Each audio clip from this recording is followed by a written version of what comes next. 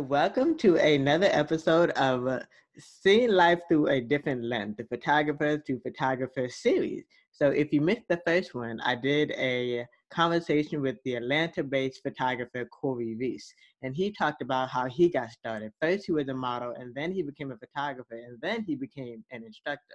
So this time, I feel like we kind of have it the other way around. So he was a photographer first, and then he started going behind the scenes with editing, and then he went to podcasting. So today we have Nathan Holritz, and he started out in the wedding industry in the early 2000s. And he started out just shooting weddings, and he's based in the Chattanooga, Tennessee area, which is actually not far from where I am currently. But due to the current situation, we're doing it virtual. It's still going to be the equivalent of as if we are right next to each other. And so we're going to talk about that. We're going to talk about how he had been able to be consistent with having over 400 episodes in the Bokeh podcast, which is, in my mind, I dub it as the creative live podcast or series, but for minorities. He's great with diversity and inclusiveness, and I got to be on that podcast too. I believe my episode may have been the top 10, so it's actually a really good conversation. And when he's not doing all things creative, he enjoys spending time with his 2 young adult kids and friends and family, then his motorcycle, and just being outdoors, just being the lovely outdoors. And so we're going to talk about how he got started and what he's learned along the way on his almost 20 year journey, and then what I've learned as well of being just this year, 2020, make 10 years that I've been professionally photographing. But for That's those awesome. who don't know me, we'll talk more about that, of how I've actually been photographing technically since I was a kid. So Nathan, thank you for being here. How are you today? I know it's a beautiful day. It's definitely a beautiful day today. Yeah, no, it really is a privilege to be here. And we were talking about that before we started recording. It's just the sun's out and I'm just naturally that much more excited. Right? And there's something about the sun that is kind of like gives you the idea that today can be a good day, and we have something to look forward to. Absolutely. You know, there's a funny thing, and I'm not even that much of a comic book nerd or even superhero movie nerd or buff, but Superman gets his power from the sun, right? And I think that's kind of a cool representation of the significance of the sun for human energy as well. We all need to get outside a little bit more. It is a lot tougher these days dealing with COVID, but I certainly I soak up the opportunity. So yeah, sun's out. Extra, I got to power up, I guess. Exactly. And the good thing about both of us living in Tennessee, we have the mountains, so we can still go to lots of parks, not nature-made parks, and still get our vitamin D. So that's absolutely. Yeah, absolutely. Awesome. Now, let's go to the very beginning. Tell us how you got into the wedding industry and why you got into the wedding industry. I hadn't planned on it. Photography wasn't my career goal or even the natural path, actually. It was a hobby, and long story short, I happened to be given picked up a camera, an SLR. Back then it was film. This is 2000, 2001 or so, and started shooting with it. And my partner at the time put together a portfolio of images that I'd taken. A friend saw that portfolio. They recommended me to photograph their friend's wedding, and got the opportunity to shoot that first wedding for $350. Lost money because I shot something like 10 to 12 rolls of film. I had to pay to get that film developed, so lost money in the process. But from that time frame, within the next year and a half or so, shot about 15 weddings. And then the next full year jumped to 30 weddings, and it just progressed from there. So what did you learn along the way? Because weddings are not for everybody. I've had my fair share of weddings. Also, a friend are like, "Hey, I love your work. Can you come photograph my wedding?" But what have you learned from that journey? I think a couple of things. One, the significance of learning to go with the flow and kind of being ready in the moment, right? It's in our culture these days, and I have to push myself beyond this as well. But in our culture these days, we live in this space where if we're pushed outside the little box that we live in, our comfort zone, we get super uncomfortable, defensive, emotional, and ultimately don't respond well. We don't go with the flow in the moment as well as we maybe could or even should. And so you learn the significance of going with the flow, because a wedding day is, as much as it can be very consistent, you can kind of, generally what's going to happen. What you don't know is what could happen along the way. And you have to learn to be flexible and go with the flow. Something, something goes off schedule, some crazy person goes nuts in the middle of the ceremony, or, somebody falls down on the dance floor. You never know what's going to happen. But learning to go with the flow and just capitalizing on the moment, be in the moment, capitalizing on that moment. So that would be the number one lesson. I would say the second one, and this is something I talk quite a bit about in my podcast as well. The biggest takeaway and the biggest lesson I would encourage any photographer to really hone in on is the significance of managing your finances proactively. My business, fortunately, did really, really well. Unfortunately, I didn't do a great job of managing the finances. So I'd be in a much different place right now had I started, 20 years ago, 15, 20 years ago, proactively managing my finances, looking at the numbers on an ongoing basis, making intelligent decisions based on that information, A, and then B, just doing simple stuff like proactively managing my taxes. This is the kind of stuff that, it may be overwhelming, it may be disconcerting, it may make us nervous, but if we don't address it proactively, and the irony is it doesn't even take that much effort if we do it consistently. If we address that proactively, we'll be in a much, much better place, creating a sustainable business and putting ourselves in a really great place financially. Absolutely. And I think one thing that's different is because we are creative and this is a creative industry, Yeah, not many people take that into account. They pick up a camera, they love a camera, and they're like, this is my new baby. But the baby, you have to file taxes on the baby too. you do. so it's like, that's a whole nother conversation. And I'm glad you brought that up because even though it really took me studying it maybe like 3 times by the time I learned about taxes and copyright and all the legal aspect of it, because after Yep. all, it is a business. You have to learn Right. how to make a profit more than you have a loss. And so a couple of my favorite resources that I learned along the way was ASMP. I was a member of that organization for a while. um, American Society of Media Photographers.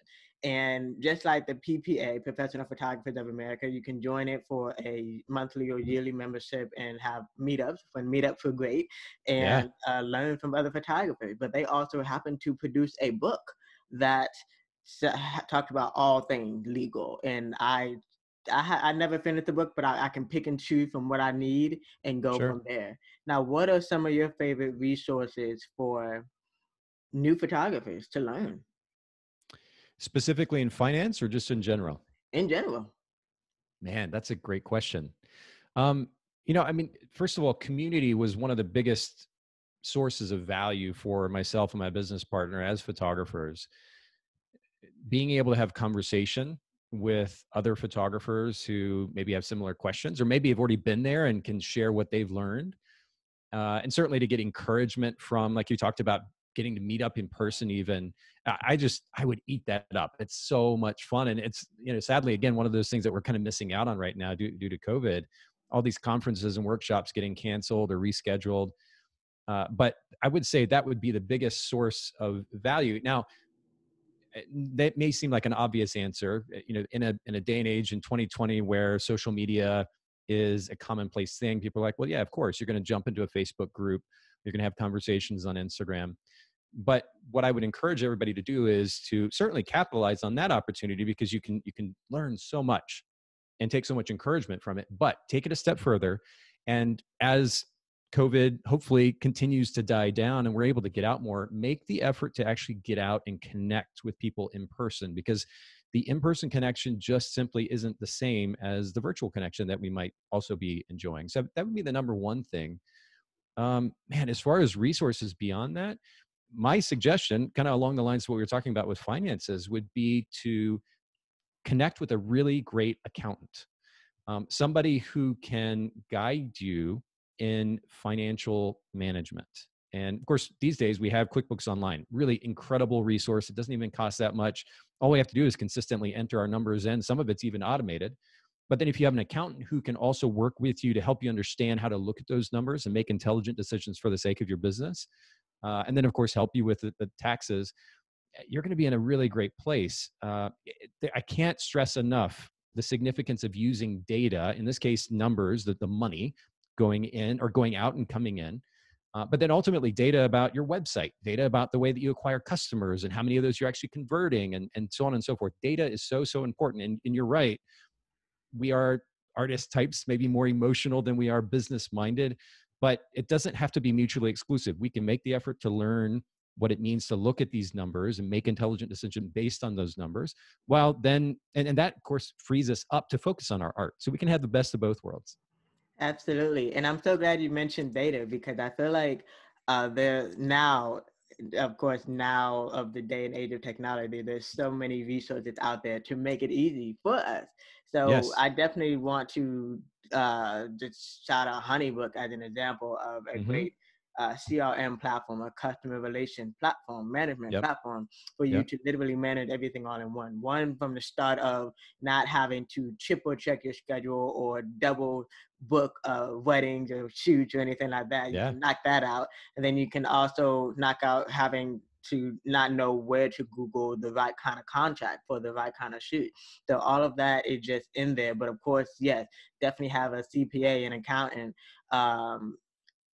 someone on your team. Later on, of course, yes, learn first. I've definitely attested to learning first from yourself, so you know what works for you, what doesn't work for you. But then also outsource when you can get to that point in your career when you can start outsourcing. So I think those are all great tips. So I think that's a great segue into how did you begin photographer's edits? Because I know I don't like editing photos, so I would be like, that's a great idea. Yeah, and there seems to be kind of a mix, right? Some photographers like the editing, some are like, and then some others just like, I want to get rid of it as quickly as I can. I actually enjoy editing. I mean, like the idea of opening up Lightroom and playing with a few images and throwing a preset on there and making it look really cool. I enjoy that. But I also didn't want to spend as much time or near as much time as I was spending editing images. Ultimately, I wanted as much freedom and flexibility as possible as a business owner.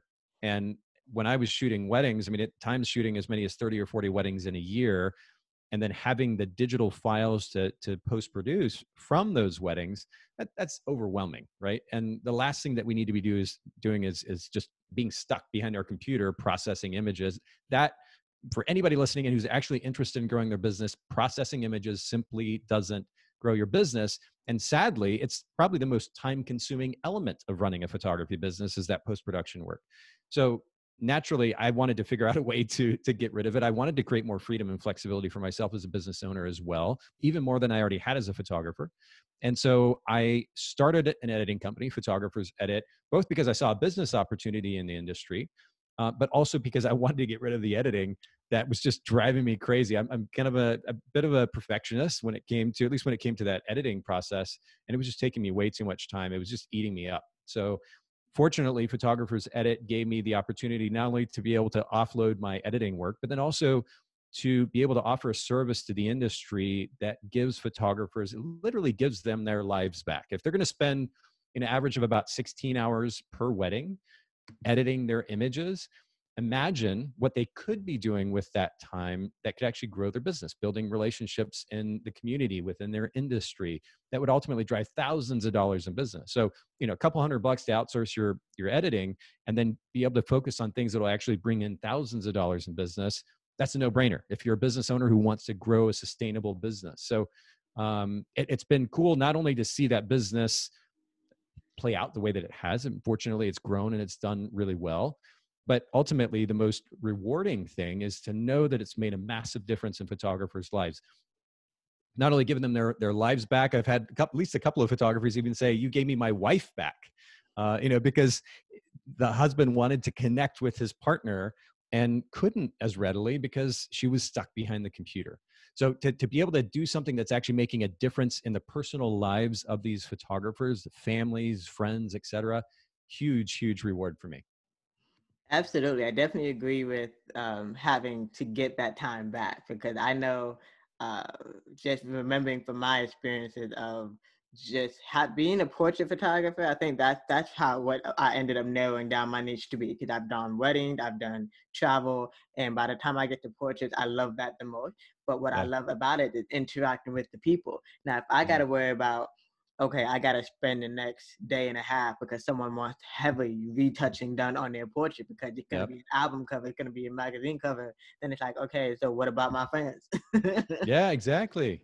What about our friends? What about our kids? What about our partners? I mean, there's the fact that photographers, by the way, myself, I mean, I did it myself, that we're kind of, whether consciously or subconsciously, ultimately making the choice. It is on us, right? We're making the choice to do something that takes away from the personal relationships in our lives, which is something that we simply can't get back.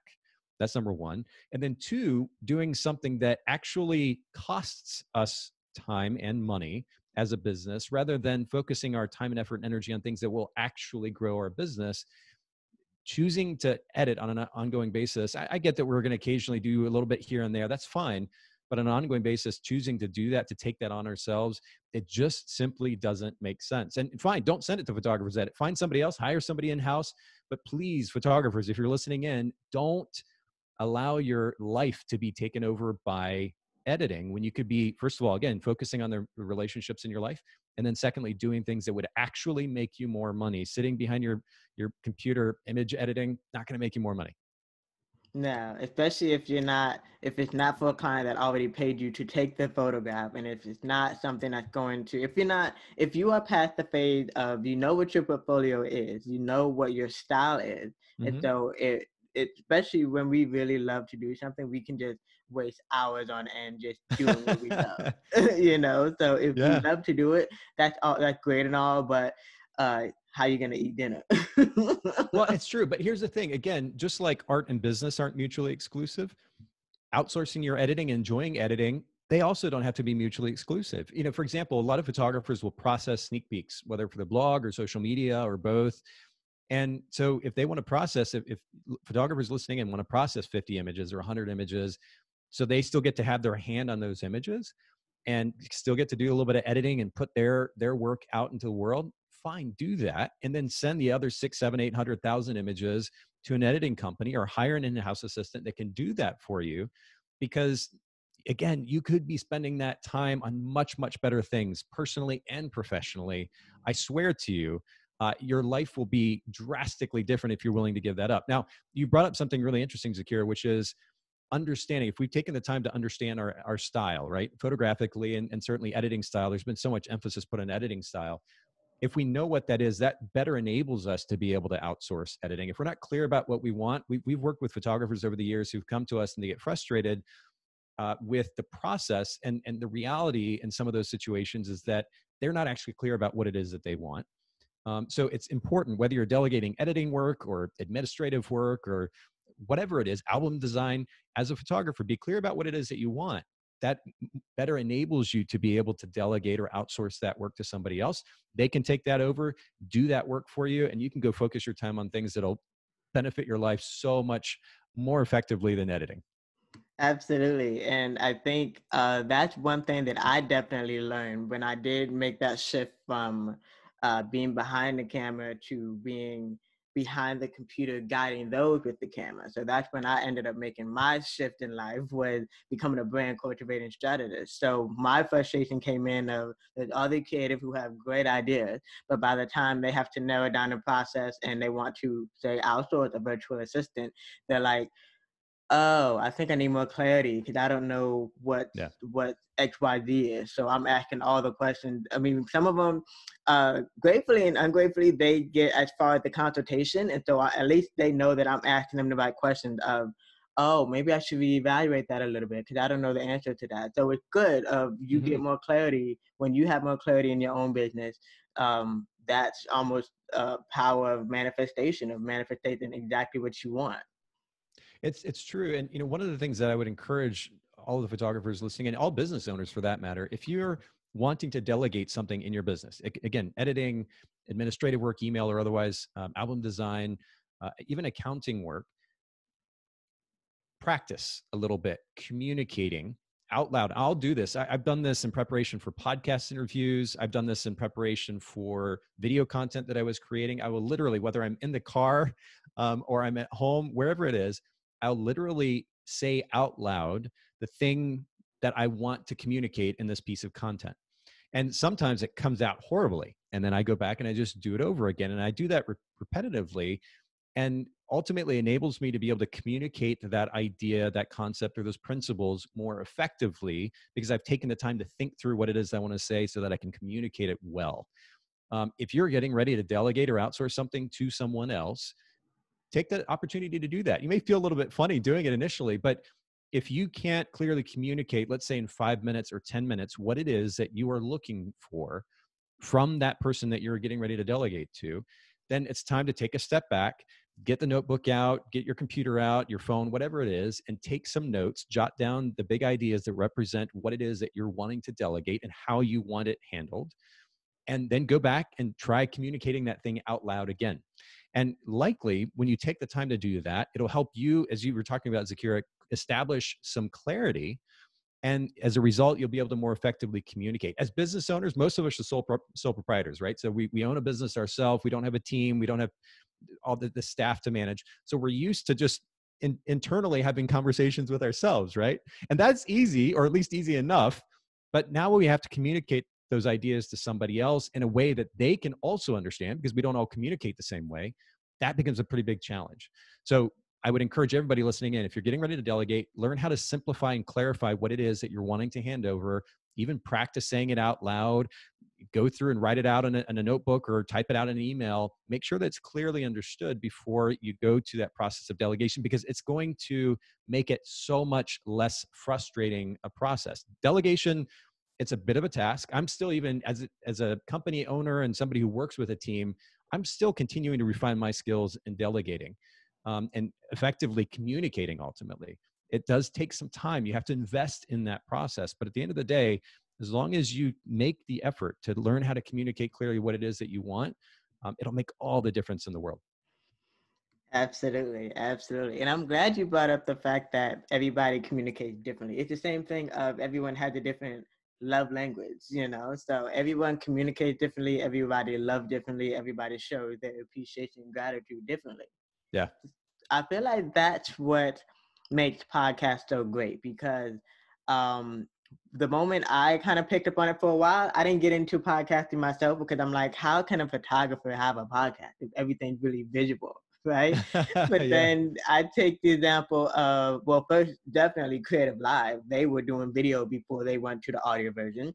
And then there's Yeah. another podcaster that I love him as a photographer. And then when I listen to his podcast, Matthew Jordan Smith, he Yeah. has taken a lot of great photos of plenty of artists. If you look in any magazine, just look at Matthew Jordan Smith, you'll see his work. But Mm-hmm. I fell in love with him first with his sepia tone book. So I happened Okay. to walk to the library and his book was on sale, and that caught my eye. And then I got to meet him, at one of the conferences. And then when I learned, and I'm subscribed to his email list, I'm a fan officially. So Yeah. I'm Yeah. also subscribed to his email list. And then when I see that he started podcasting, I'm like, he started podcasting too? So, but it's great because there's so many creatives who listen to stuff while they're editing, while they're working. So Sure. what made you get into podcasting?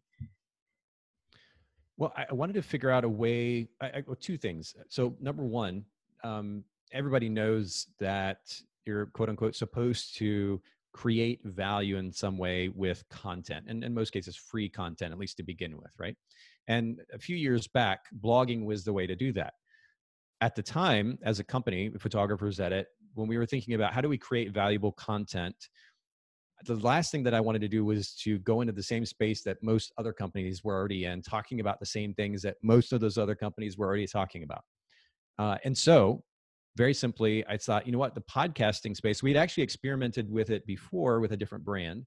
The podcasting space was an opportunity at the time. This is, 2000, wow, has it been almost 4 years ago now? Okay. At the time, podcasting had become or begun to become popular, but not nearly as popular as it is now. And so there was opportunity there. I didn't feel like I was getting into a super crowded space. And so that was naturally the direction that I wanted to go. It was also an opportunity. I had been kind of disconnected from the industry personally for a bit. I was dealing with some personal stuff. And so it was an opportunity to get out and connect with the industry again, because I had been very much in front of the industry in various ways in years past as a photographer. This gave me an opportunity to get out and connect with the industry. It also gave me a platform on which to ultimately soft sell Photographer's Edit. Now, I don't like to be sold to. So the last thing that I wanted to do was for this podcast to become a commercial. But I also knew that if we focus on adding as much value as possible, Gary Vaynerchuk talks, in fact, he wrote a book called Jab, Jab, Jab, Right Hook, right? So and the notion is add value, add value, add value, and then make an ask. Hey, by the way, Photographer's Edit, check it out.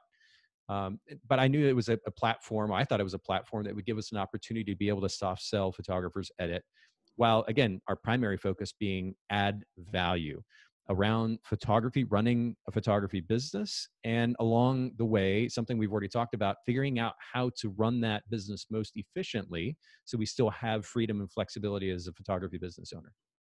Absolutely. No, I love that. I love that you also mentioned almost kind of like your learning journey. It's almost been in chronological order, like first behind the camera and then behind the computer and now behind the microphone. So what would you tell your younger self from 10 years ago? What would you tell your younger self who did not foresee the future, but what would you tell your younger self from 10 years ago? Honestly, I would still, even at that point, 10 years ago, I still didn't understand the significance of data. And I know we've talked about it already, but it is worth repeating because I think many photography business owners would be in a much better place if they paid closer attention, proactively paid closer attention to the data when it comes to finances and the data when it comes to the numbers behind their business.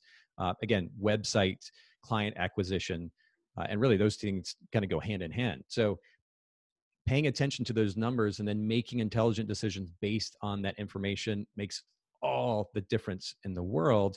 And naturally, if you're doing that and simultaneously managing your money proactively, you're going to be in a really awesome place as a business owner. And it may be that you end up realizing the current business model doesn't work. You've got to pivot, you got to change, you got to modify. But as a business owner, you're going to be in a much, much better place if you pay attention to the numbers. Again, numbers financially, numbers, data behind the way that your business is being run.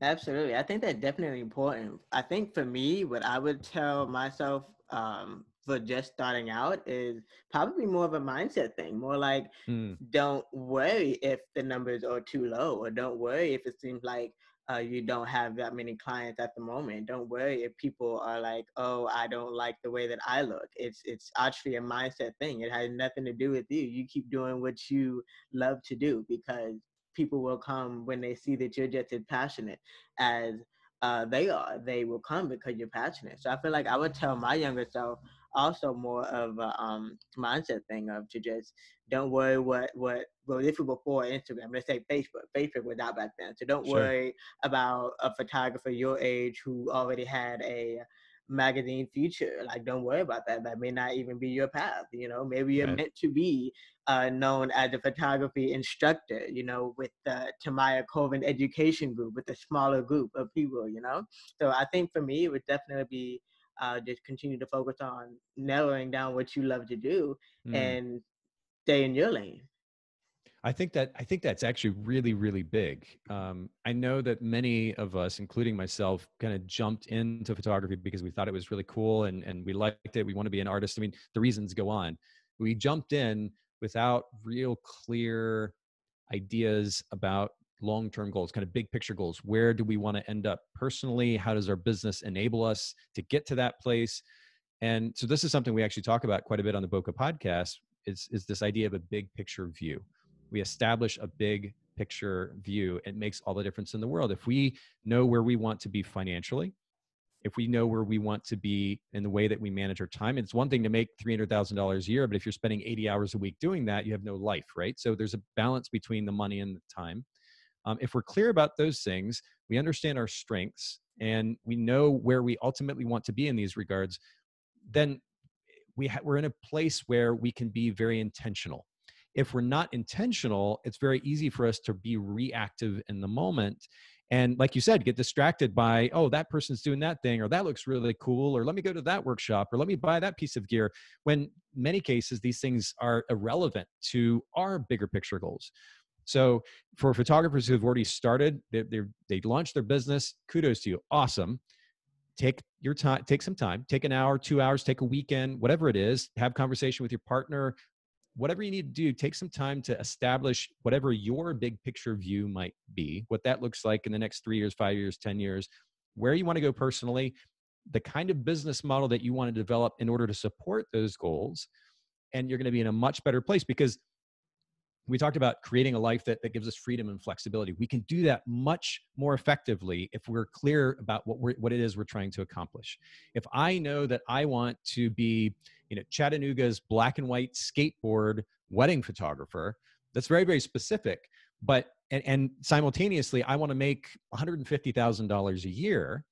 Then I begin to develop my business model in order to get me a place that I can do that. Now, actually, it's slightly backwards, because if I look at $150,000 a year as an income, and I look at the available market in Chattanooga for skateboarders who are getting married, who only want black and white wedding photography, is that an industry? it's going to be very narrow, right? So that's where, going to the very thing that I said originally, which is be clear about what it is that you're trying to accomplish financially and time-wise. Build a business model to support that. In my case, I might not be able to limit it to Chattanooga. I might have to say, the Southeast, Nashville, if you want to expand it, Tennessee's black and white wedding photographer for skateboarders, or the Southeast black and white wedding, or maybe I need to expand beyond that. Maybe there's still not a big enough market. But if I don't know what my end goal is, I can't make those intelligent decisions. Once I know what my end goal is, then I look at the market data. The weddingreport.com is an incredible source of data. You can go check out your marketplace, at least for wedding photographers, and see the data. Does that data support what it is that you're trying to accomplish? That's a good place to start. But then I can massage and adjust and even pivot if I need to with that business model in order to support my long-term goals. But it's that big picture view that gives me direction, and then I can filter out everything else that's irrelevant to that big picture view. Absolutely. And I think that's a very important point of narrowing down exactly what it is, who your ideal client is. Because I feel like that itself is a whole nother conversation. I'm sure it's a Bokeh podcast episode as well of SEO and keywords. So yes, you've launched your website. Yes, you know what your portfolio is. But when you narrow down that you want to reach people in Atlanta and Chattanooga and Memphis and Nashville, then that you know that they are music artists, for example, that you know that they are brand strategists who need branding headshots. So once you know that, then that's a whole nother thing of make sure that it matches whenever you post on social media, whenever you are creating the back end text for your website, even the metadata in your photos. So there's so many online communities where you can submit your work and get featured. This is before even the thought of an agency. Just submit your work and have it categorized as, portraits, as you want to be seen or attracted. You want clients to come to you for your portraits. So yeah, it's definitely important to have that kind of data also, of knowing what it is you want and how you want people to find you. Yeah, well, ideal client, it is a very popular topic in our industry, right? But I think in a lot of cases, photographers start with what it is that they want. What is the ideal client I want to work with? And that's an important element, but it's only one piece of the puzzle. You've got who is it that I want to work with? And then you also have, will the market support, or what will the market, my local marketplace, whether it's Chattanooga or Nashville or Atlanta, wherever it might be, Southeast, will my market support that? And then, again, back to that big picture view, these combination of things here, will they support my bigger picture goal? So we can't just think about what it is that we want, as much as that might be fun. We have to consider reality as well, which is the marketplace data and my bigger picture goals. And now we can, again, make adjustments to each of those things in order to get to a place where we're just totally stoked. Exactly. It's literally like a meeting point. Like your journey itself will eventually, it'll feel like it's everywhere in every direction, and then it's like a spider web. It always, has a meeting point. So, and exactly. So I think this has been a great episode. I think we are coming down to the end of it. So we've talked about Bokeh Podcast. We've talked about Photographers Edit. Is there any other place that people can find you on the web, work with you, learn from you, the whole bit? Sure. One other project that is brand new, I will say, I mean, we've been working on it for a while, but it's still not something that we've pushed very heavily, is called Miilu. It's MIILU.com. And Miilu, very simply, is an app that enables you to coordinate with other photographers or other coordinators on an event, to be able to create and manage the timelines and the shot lists associated with that event. Traditionally, as wedding photographers, the process of creating a timeline, the process of creating a shot list, working with a coordinator, working with other vendors, has been a bit of a tedious process. You're emailing back and forth. You've got Word docs or Google Docs, and of course you have to be able to share all this information with a client, get their approval. It's a very convoluted process. And so we've created an application that enables photographers and coordinators primarily, but certainly other vendors as well, to create, manage timelines and shot lists for their clients and to work together in that regard through that event, wedding, birthday party, bar mitzvah, whatever it might be, to work together, to collaborate together on the timeline and shot list for that event. So that's a relatively new project. It's available for the iPhone. It's in the App Store. And you go check that out, miilu.com. Photographer's Edit, you already mentioned, sound just like it sounds, photographersedit.com. And then the Bokeh podcast, Bokeh podcast.com. Those are the three big places to find me. If you want to find me personally or message me directly, it's just Nathan Holritz, NathanHolritz on Instagram, Facebook, Twitter. Perfect. Yeah, I think that's definitely important, and that's what makes this conversation so great. So you know exactly what you can help with. I know exactly what I can help with, but all of it is related. All of it is creative. All of it is related to business. And so for those who want to, they know their business, they know what their business is, but they want to focus on the other side of the creative stuff. They want to focus on photographing, but they need help with social media. They need help with branding and the messaging. Absolutely. That's where I come in. So that's important too. Once you do know what your message is, it's got to get out there. So we got ads. We help you with your own headshot, because I know some photographers have to get you to being in front of the camera. It can be tough sometimes. Yeah. Exactly. And I attest that to learning along the way of being comfortable in front of the camera, being comfortable with telling my own story. And so that's actually my motto, inspiring you to step outside of your own comfort zone. We talked about that on the episode 396. So that's what that is. If you want to learn more about me and more of what I can offer and teach you, I'm also having a photography one-on-one course. So it's going to be, it's hand in hand, a live course where I'm also very hands-on, where of course you're going to have questions, you're going to want some critique. So if you go to Nayyar.com, you'll learn more about photography one-on-one, the course. You'll also learn about my book, Seeing Life Through a Different Lens, where I talk briefly about how a photograph literally saved my life. And also the podcast is called Living Legacy Podcast. It's more about a woman of purpose sharing stories of resilience. But if you want the other perspective, you can listen to the Living Legacy podcast. And if no one got anything else from this session, what is the one thing you want photographers, business creatives, entrepreneurs to take away from? There's a quote that's kind of been running through my head for years now, and it's very simply, it's what you make of it. And it sounds kind of cliche, and it maybe sounds easier said than done, but at the end of the day, we have the ability to decide what it is that we want and to make that thing happen. It may not look exactly like we had in mind at the end, but we have the ability to make a choice to make that thing happen. It's what we make of it, whether in the moment or in the long run. And I would just encourage everybody with that, because it's easy in the moment. I mean, even in a situation like dealing with COVID, I mean, this has severely impacted my company, for example. Even in this situation where it's negatively affecting me, it is ultimately what I make of it. And so we have the ability to make the best of what is going on in the moment. That's a reminder for myself as well, by the way. And that's what I would leave everybody with. It is what you make of it. Be encouraged by that and push forward with that in mind. Absolutely. I love that quote. I think I probably have a quote that would also almost piggyback on it. I've heard it a lot, but what we hear may not always be what other people hear too. But start with what you have where you are, right? So that's also gear, that's mindset, that's finances. Start with what you have where you are. So even if you really want a Sony, but you really just have your iPhone, just start with what you have where you are. Absolutely. You know? So yeah, I think that's been a quote that's could probably resonate with someone else as well. And that's definitely challenging in this time, because we always want the next thing.